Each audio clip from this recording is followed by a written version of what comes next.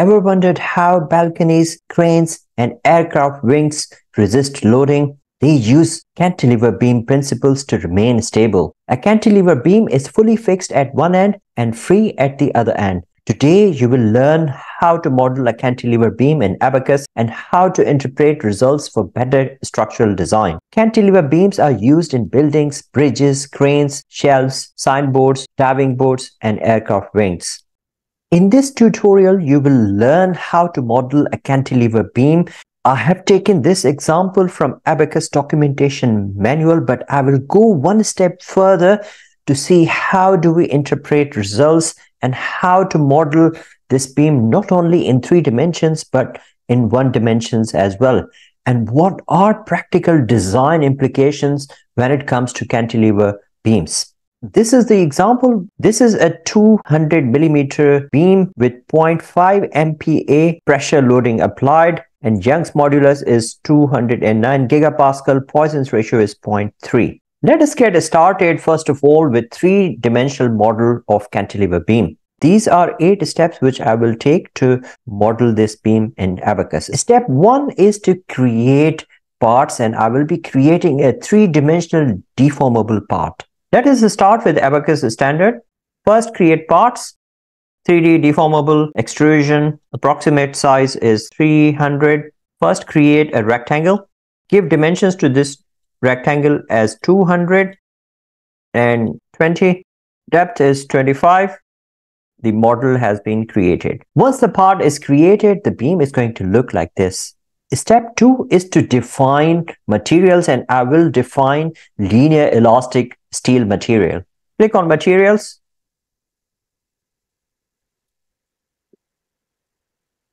Press OK. Material has been defined. Step 3 is to define and assign sections, and I will define a solid homogeneous section. Double click on section, beam section, click OK, steel, OK. Now we will assign this section. Click on section assignment, select this element and assign this beam section. Step 4 is to assemble the parts. Click on assembly, click on instances and click OK. Step 5 is to define steps and output requests, and I will define static general step. Click on steps, say beam load, static general step, click OK, beam load at top. At incrementation, I want to see various steps, so I will say 0.05 initial increment, and my maximum increment will not be more than 0.2. Click OK. Step 6 is boundary conditions and loading. I will define a fixed boundary condition at the end, and I will load the top surface of the beam. And I will define this boundary condition in initial, fixed, symmetry or anti-symmetry or encaster. I will choose this end. Click OK and click on encaster. It will fix the beam. Next, I will define the load, beam load. Click on pressure, click OK. Click on this surface and pressure is 0.5. A downward pressure has been applied. Step 7 is mesh creation and job definition. First, I will click on mesh controls. Here, I want to define hexagonal elements and structured mesh. Then I will go to element type.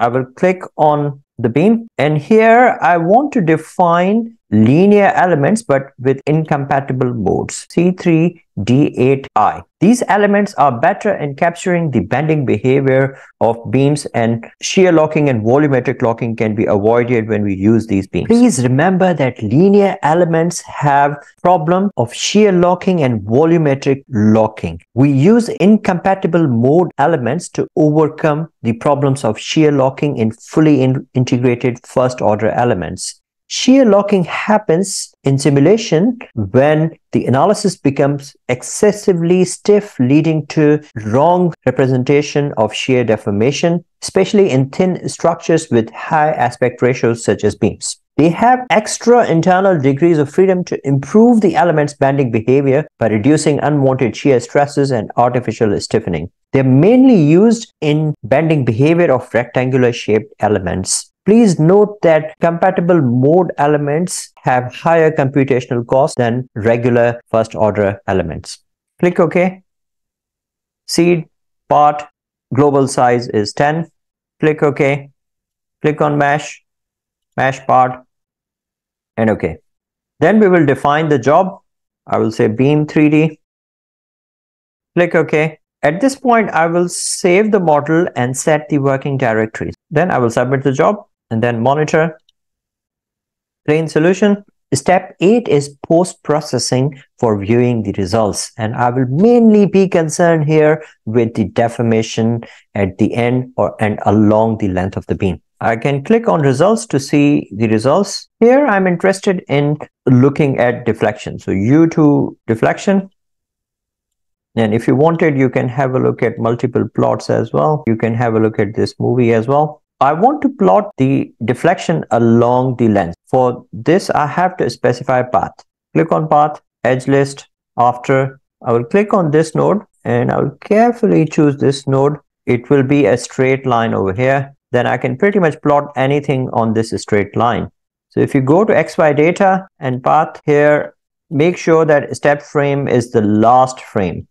And here I want to specify U2, plot, save as disk 3D. Once we get the deflection, we can model it against the distance from the fixed end. And this is how it looks like. I will compare the results with analytical solution as well. We have a cantilever beam with uniformly distributed load. I will be using this third case where I have UDL and fixed ends. And this is the formula which I will use along the length of the beam to work out deflection. Deflection max uses length, and do not use this formula for the entire length. This is just used for the end. So when we have full length, we use this formula. But when we want to compute deflection along any segment of the beam, we use this formula. The results are pretty close. When we compare our 3D model with analytical solution, you can see that with 3D model, I get 0.718, and with analytical solution, it's 0.7177, which is really very close. Now I will create one-dimensional model of the beam and see how it is going to be different from three-dimensional models. So model 2, click OK. First, I will create part. Here, 2D planar wire, approximate size is 300. Click on line, right mouse button, and then give dimension here. Give dimension as 200. Click OK. Then material is steel, same material. Okay. Before I define section, I have to define a profile. Click on profile, beam profile, a rectangular profile, and here the width of the beam is 25, depth of the beam is 20 millimeter. Click OK, profile has been defined. Now I will define a section, and section will be a beam section. Click OK. The material is steel. The profile name, because this was the only profile, that's beam profile. Poisson's ratio is 0.3. Click OK, beam profile has been defined. Next thing is to assign that profile. Click on part and click on section assignment. Click on this section and assign this beam section. In addition to assigning this beam section here, I have to assign beam axis as well. So click on assign beam section orientation. Click on this section, click OK. The beam orientation has been defined. When you are modeling one-dimensional beam elements, then you have to assign beam section orientation, and this arrow defines the direction of the tangent, and it should be along the length of the element. Now, what does it mean by beam section axis system? The arrow that you see here, it defines the tangent. It should be in the same direction as longitudinal axis of the beam. N1 and N2 define the cross section. So make sure that these values are aligned with the axis of your model. Next is assembly. Click on instances, click OK. Then we will define steps. Beam load, static general step. 1D linear element, UDL. Increments 0.05, 0.5. Now I will define the boundary conditions. So go to boundary conditions, initial, fix, click OK. I want to fix this side. click on right, click on Encaster, it will fix everything. Then beam load. Here I will define a line load. As pressure load was given as 0.5 Newton per millimeter square, width of the beam is 25. When I multiply width with 0.5, I will get line load or uniformly distributed load. So 0.5 times 25 comes out to be 12.5, and it is applied in the downward direction. That's the reason I have negative sign here. I want to apply a line load. Click OK, click on this line, and the loading is negative 12.5. Once the load is defined, then I will go to mesh, and here go to mesh, element type. First, I want to start with linear elements, which are shear flexible elements, and then later I will use this cubic elements to see what is the difference. Seed part, say 10, apply, click on mesh again, click on mesh part, OK to mesh part. The part has been meshed now. Once the meshing has been done, then I will define another job, beam 1D linear. Click continue. A clean solution. Let us now view the results. I'm interested in U2. Here I will render beam profile to see how my profile looks like. Next thing, I want to define a path again. Click on path, click OK after, and here I will choose shortest distance, and I will start from here and then I will end over here. The path has been defined. Now I would like to have a look at the displacement along that path. So go to path 2, and here displacement, make sure that step is the last step, and then plot. Save. I will say disp 1D linear.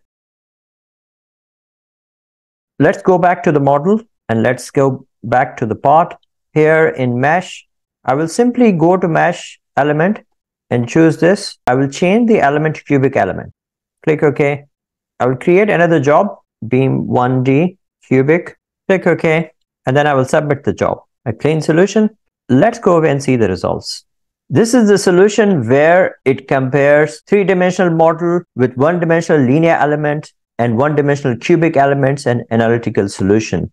It can be observed here that cubic elements, one-dimensional, they are very close to three-dimensional elements, and both of them are very close to analytical solution. This means that when we use cubic elements in one dimension, results can be hugely improved. This is the plot of Abaqus 3D elements analytical solution, Abaqus 1D linear, and Abaqus 1D cubic elements. And the difference in results is really marginal.